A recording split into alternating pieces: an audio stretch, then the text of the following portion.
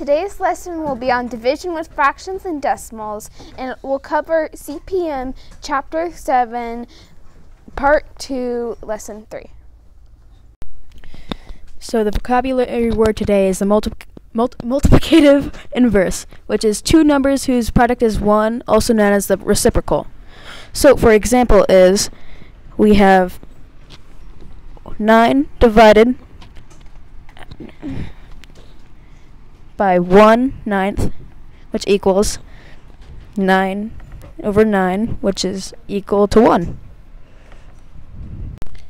So right here we have a division problem, which is 2/5 divided by 3/4. So we're going to use a supergiant 1 on this problem. So first things first, we need to do 2/5 over 3/4. And then we want our denominator for the answer to be 1. So that means that we need to do 4/3 times 3/4, since that would equal 1. And then on top of that, we're going to put 4/3 again, because it's a giant 1. So the numerator and the denominator need to be the same. And then that would be 2 times 4 equals 8, and 5 times 3 equals 15 over 1, or 12/12, which would be equal to 8/15. Is that your recording? No. And you can simplify that to 8/15, which is then your solution. Try this one on your own using the supergiant 1. 3/7 divided by 4/5.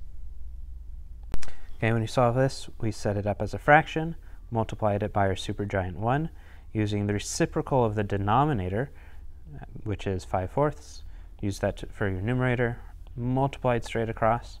When we had 20 over 20, I simplified that down to 1, so we can actually get rid of that 20 over 20.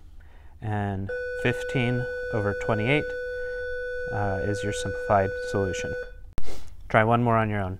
9/5 divided by 2/3. Again, use the supergiant 1. Okay, once again, did it the same way. 9/5 divided by 2/3, written as a fraction, multiplied by your supergiant 1, using the reciprocal of the denominator.